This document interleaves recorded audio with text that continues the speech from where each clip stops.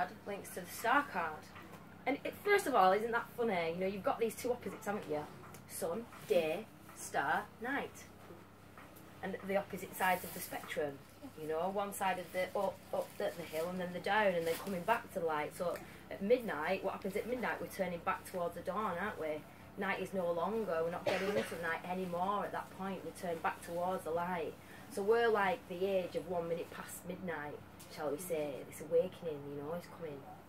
And the traits of this card, the star card, is hope, inspiration, generosity, serenity. You know, what we're all trying to breed now. You know, Buddhism's never been so popular. And that talks about loving kindness, doesn't it? You know, compassion, benevolence, the rise of the feminine. What does the matriarch embody? What the patriarch doesn't? It's this benevolence, this equanimity, this compassion. You know, no more war, no more taking, let's just share, let's not have no more borders, let's just be one race for goodness sake. You know, and the feminine does that, doesn't she? Fiercely, like the lioness. She guards and she hunts, she takes care of everything, doesn't she? So that's, just think it's so amazing, all these signs, like yes, that's what's going on, that is what's going on. And so, that links to Aquarius. And so how do we do this then? How do we get into more of this magic of ourselves? It's alright having these, understanding these concepts and being able to think about these things and read these books and all of that, but is it really practical in our lives right now? It's not, is it? It's good, makes good conversation, makes interesting conversation and, you know, challenges a little bit and stuff like that, but it's no good if we can't make it practical. We can't do something with it. It's not real wisdom then, is it? It's just knowledge, it's just intellectual knowledge. We don't just want that. We want to be able to do stuff with it. So, first of all, let's get to know our body, because this is the spaceship, the vehicle for all of that magical stuff, all of that metaphysical, subtle, energetic stuff.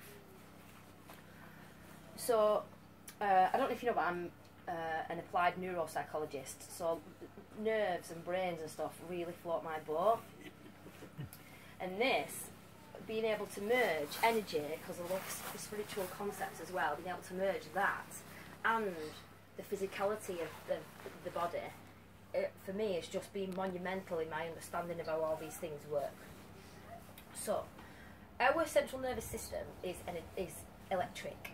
Our heart is a pump that's got a node in it which fires a pulse, an electric pulse, which makes it beat. Right? And without our hearts, our body would be goosed. Our brain works with chemicals, but also electric. So you've got neurons in your brain which fire an electrical current down itself, and it charges at little points all the way down. And then at the end, it'll tell what type of chemicals to release into the synapse.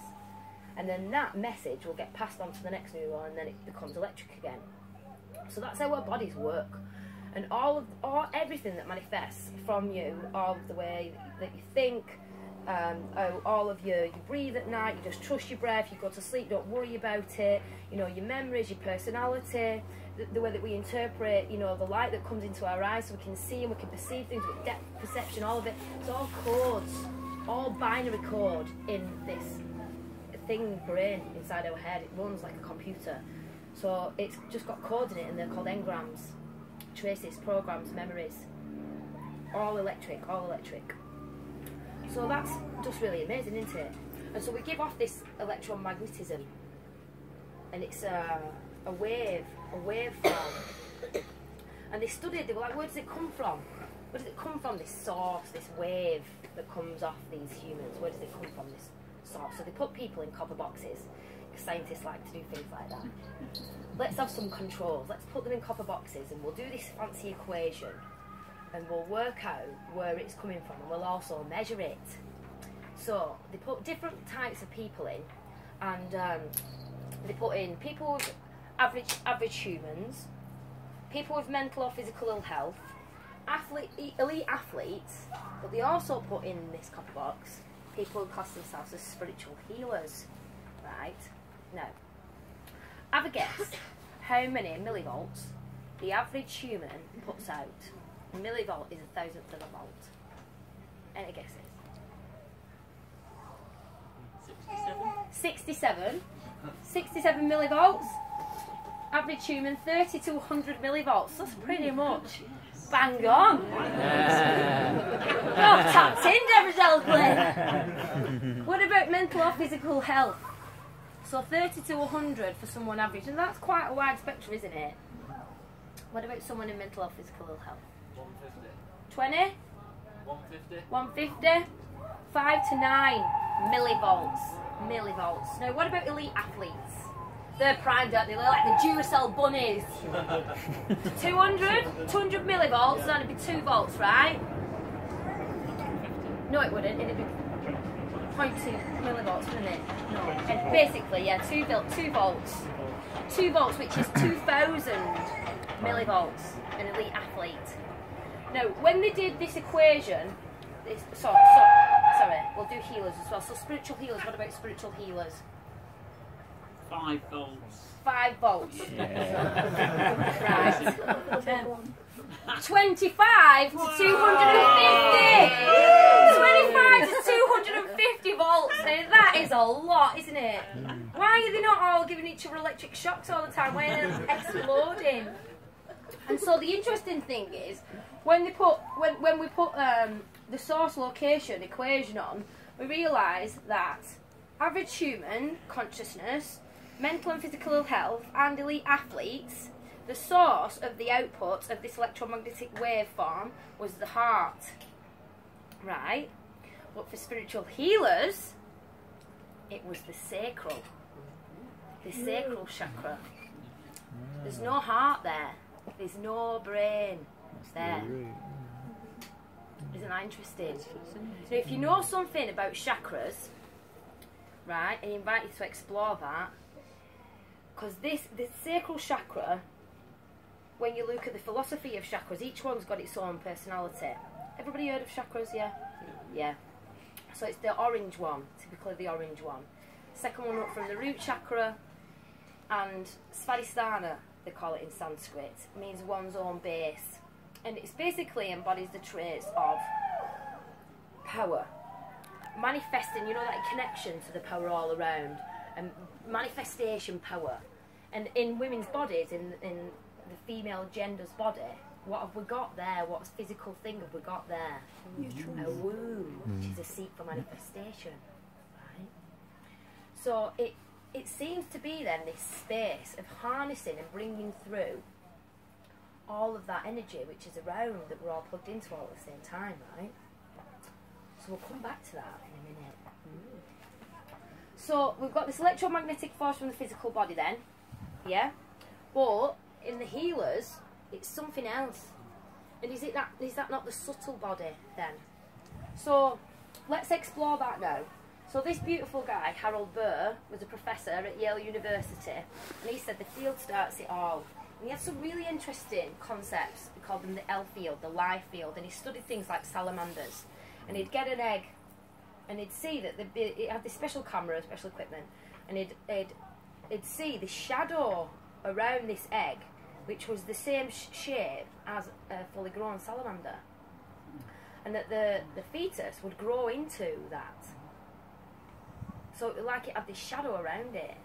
And then his student, so he said all living organisms are surrounded and encompassed by their own energy fields.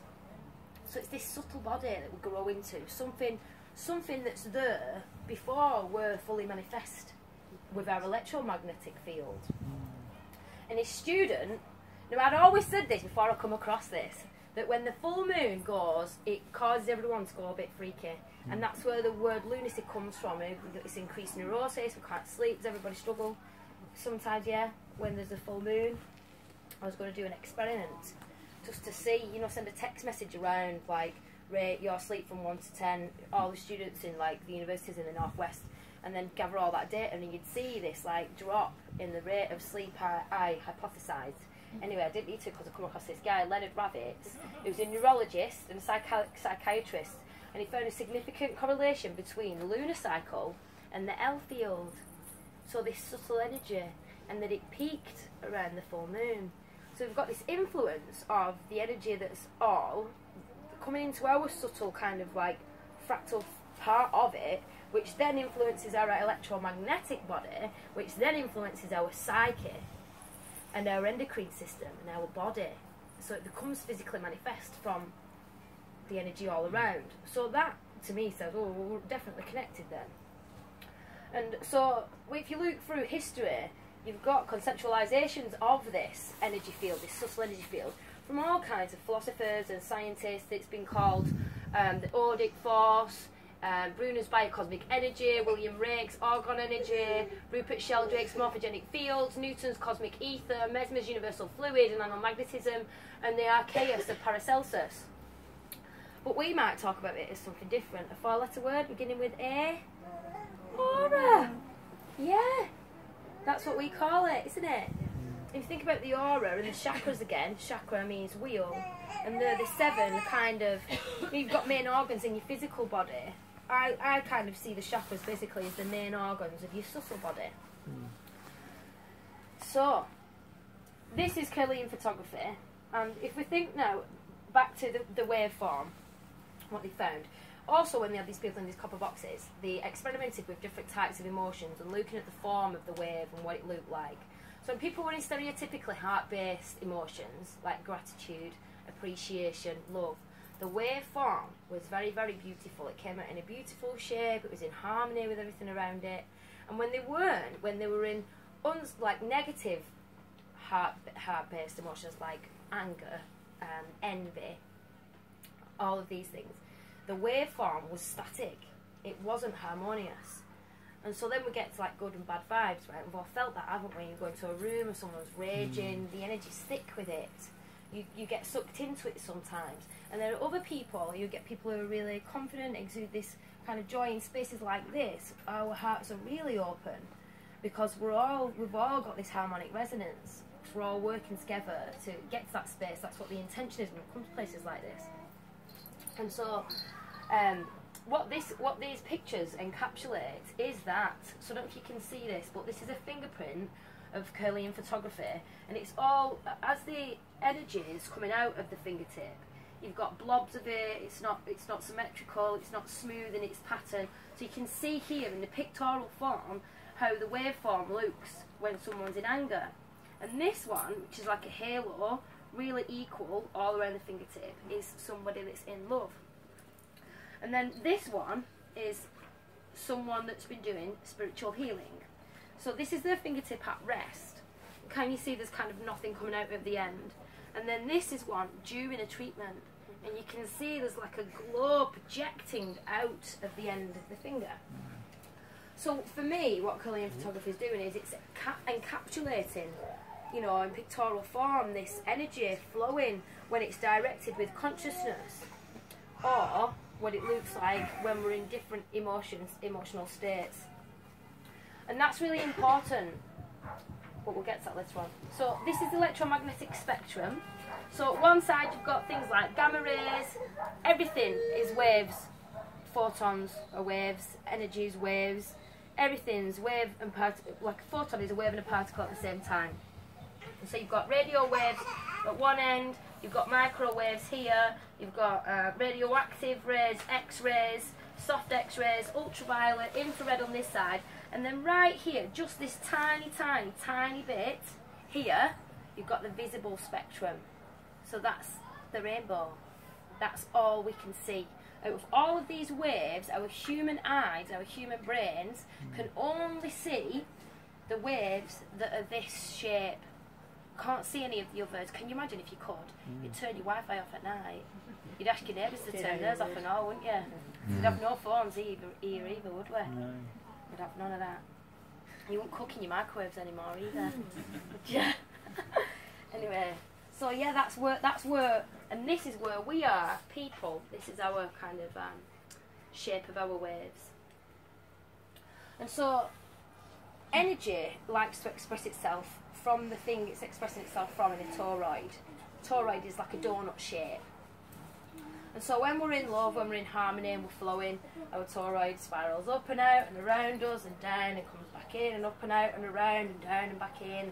There's a toroid of this laptop going and a toroid of the tree, a toroid of each blade of grass, and inside each atom's got its own toroid as well. And so have all of you, and all of your toroids are mixing, you know. And my toroid's probably going a bit crazy because I'm a bit nervous and trying to think about things and stuff like that. So my energy's obviously a bit different to all of yours. We're sat and trying to absorb But that's how we interact. And so when we're in anger, our toroid gives off this static kind of stuff, and it plays havoc with all of the toroids all around it. And that's what we feel. That's what we're all sensitive to, and we've all experienced that.